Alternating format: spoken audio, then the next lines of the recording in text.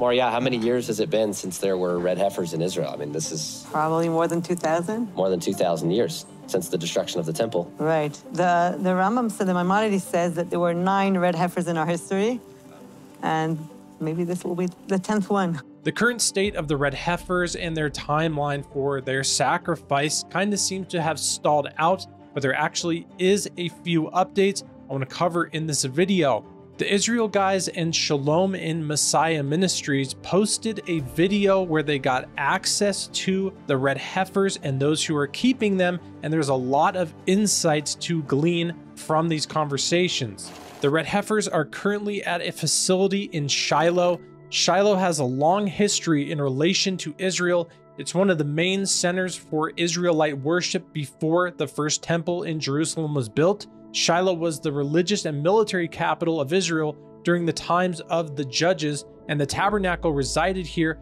for 369 years. The facility where the red heifers are held is going to be a tourist attraction. People are actually going to be able to go there, learn about the red heifers, and visit them in person.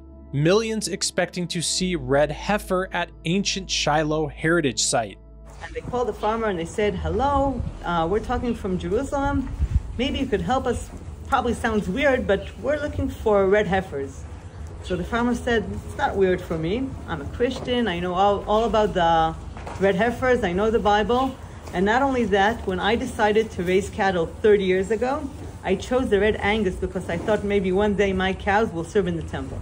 People often talk about how America is not mentioned in Bible prophecy, but I do find it interesting that the red heifers were raised by a guy whose intention was for them to be used in a red heifer ceremony, and that this huge prophetic event that will take place in Israel has cows that came from America. I should say that the red heifers, like I said, are key for the temple, and the temple is the house of prayer and love for all nations, and will bring blessings to all the world. And I invite everybody to take part of it, and it will just, it's a good thing. It's nothing harmful. It's nothing violent. This house of peace, or a state of peace, is something that's mentioned in these interviews time and time again. This fits in exactly with what the Bible prophesies is going to take place. They even mention multiple times about the Bible and how this fits in with different things in the Bible, even though the Jewish people don't believe much of the Bible or any of the New Testament. What we're seeing is the beginning stages of a uniting of everybody under one system, and that is prophesied to happen as well. So if one is ready to be sacrificed, can they sacrifice and then keep the ashes until they're ready to build? Yes, you can do it, but they're not going to do it right away, because they want to. It's a very significant thing that has to be agreed. Right. The temple is called a house of prayer for all nations. Yeah. It's a house of peace and house of prayer. So nobody's going to do it in a violent way. So it has to be agreed, first of all, among the rabbis to agree that this specific cows, they're all qualified from all the different aspects. And then among the Israelis to know it's not only a little group of people that are doing this, but it's something that's agreed among the people. And also around the world, they want to make it as agreed as possible to make the process really succeed. And that's part of the issue over here of having a visitor center, is not only to have the red heifers here, is also to make the hearts ready.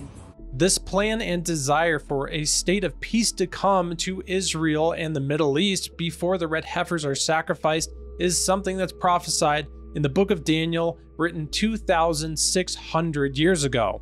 Then he shall confirm a covenant with many for 1 week, but in the middle of the week he shall bring an end to sacrifice and offering, and on the wing of abominations shall be one who makes desolate, even until the consummation which is determined is poured out on the desolate. The abomination of desolation mentioned in that passage takes place in the third temple that the ashes of these red heifers will purify. And it seems that they're waiting first for that state of peace before they do this ritual ceremony, something mentioned right there in that prophecy in the book of Daniel.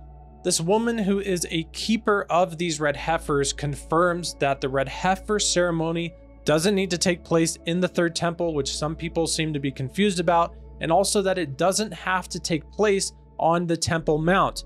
The ceremony will take place actually on the opposite mountain looking at the temple location on the Mount of Olives. From what I understand, they have to, if they do sacrifice, they have to do it on the Mount of Olives. Right. Right? Mm-hmm.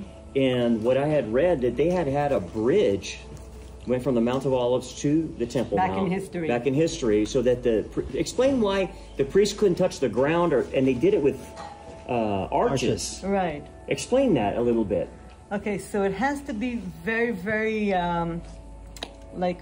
pure, all this process. Yeah. Because if you, the whole idea of the process is to getting you cured from death. Yeah. And so the priest that does the process has also to be pure from death. And the cows have to be pure. So if you go through the Mount Olives where there are many, many graves, yes, you get immediately unpure. Yeah. So that's why they did all these arches and special bridge. But today the situation is much easier because we could take a truck and put something underneath, layers, and then you're fine. Oh, so okay. So all this today is actually much easier. Much easier to do that. Yes. Wow. In these conversations, we continue to hear about a state of peace that is needed before the sacrifice can take place. But people understand that something is happening here because all those years we don't have red heifers here, and now the fact that we have them here means that something is processing. Yeah. But still, we're gonna need some time to make it the process to be sure the right time. My belief is that because the temple is the house of blessing to all nations, so I believe that one day the Muslims will also realize that it brings them blessing too, and they will want to be part of this. For that, we need a lot of prayers. Yes, a lot. We'll look at what's actually happening in that region right now that shows what the Bible prophesied would happen is actually starting to come to pass. Hamas leaders did come out and say that one reason for the October 7th attack is because the red heifers were brought to Israel.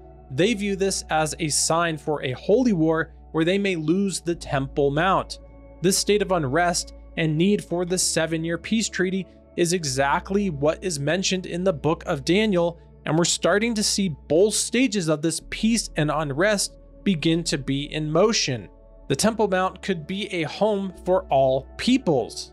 Peace talks are not new to the parties who would be wise to leverage the current talks to create an opportunity for something completely new and bold and decisively address the underlying issues of the Temple Mount. Peace could be brokered by representatives of each religion or subgroup wishing to participate in a groundbreaking initiative, along with national and political leaders. These representatives would of course have to brainstorm together how to achieve true peace and understanding for all religions, cultures, and peoples, and then create a place of joint worship on the Temple Mount. This place should be open to all who are interested in free and safe access and the right to worship peacefully together. There's no religious barrier that prevents Jews and Muslims from sharing a place of prayer on the Temple Mount. The Temple Mount, a true sign of peace. MBS out of Saudi Arabia has even said, nah, the Temple Mount belongs to the Jews. There is no reference in the Quran or the Hadith to Jerusalem at all. And so we were kind of shocked to hear that coming out of Saudi Arabia, especially MBS, the prince. The designation of Jerusalem as a holy site to the Muslims was a political act. One of the dynasties needed a holy site in this area and didn't want to go to Mecca and Medina. And they are the ones who actually translated or interpreted Surah 17 into saying that when Muhammad went to the furthest mosque, that was in Jerusalem. So it was a political act that designated Jerusalem as a holy site to the Muslims. What MBS is doing is a political act of de-designating Jerusalem as a holy site. And if he manages or succeeds in that, then the whole situation in the Middle East is going to change. Absolutely. Interesting. The Saudi prince has made a lot of comments and initiatives that are completely counter to what we're used to from the Islamic narrative. Saudis seek to reboot Temple Mount status quo with peace deal. looking to create peace at the Temple Mount, as well as offering Jerusalem more to the Jews than for its importance or supposed importance in Islam, is massive changes that we're not used to seeing. It seems like it's prophetically fitting into the picture very well. As the process for the red heifers to be sacrificed is moving along, the process for the third temple to be rebuilt is moving along as well. Here's an Israeli politician carving stones that will be used to build the third temple. This, along with all the artifacts for the third temple that are already prepared by the Temple Institute, it's clear to see this prophecy of a third temple, which the ashes of these red heifers will purify, where the abomination of desolation will take place, is in the early stages of being fulfilled. I'll have more on this topic on the third temple update, covering it in my next video. These qualifying red heifers are extremely rare, and the fact that they have some right now makes some people question whether they should just do this ceremony in secret and just sacrifice one, something that they may possibly do. Which means it makes sense after we've been looking for these for thousands of years, and they're here, and theoretically, something could happen. It makes sense to at least have one sacrifice and have that material prepared in case something happens. And not even tell anybody. Do you understand my question? Definitely. It definitely makes sense. If it's going to happen, I don't know. It's a very sensitive subject. At the current state, the red heifers are there, they're of age, they meet all the qualifications to be used in the ritual ceremony, but it seems the people who are in control of these heifers are waiting for a state of peace before this ceremony takes place. This again fits perfectly in with what the Bible prophesies will happen: unrest, peace, then we'll get the sacrifice, the third temple built, then the tribulation, the Antichrist, who will eventually stand in that temple and declare to be God, the abomination of desolation. Looking at Bible prophecy, it's clear to see we're moving exactly on the biblical prophetic timeline. Jesus Christ is the perfect sacrifice. All of this has to take place before he comes. It's Bible prophecy. It will be fulfilled, but Jesus is the perfect sacrifice. He's the Lamb of God, the Son of God, and we can go to him to be in perfect unity with God. This ritualistic stuff we don't have to do, but it's prophetic, and it will have to take place before the Son of Man, Jesus Christ, returns. The timeline may be longer or shorter than we think. Either way, these prophetic events will come to pass. It's a sign. It's just happening, Yeah. It sounds like something you just need to open your eyes and to say, all the prophecies of the Bible just happening in front of our eyes. Yeah. And to say, I'm so grateful to be alive in this generation. I don't know what's going to be next, but thank you for showing me this place. And I'm praying that this will be a blessing to the entire world. Beginning of some better times ahead. Amen.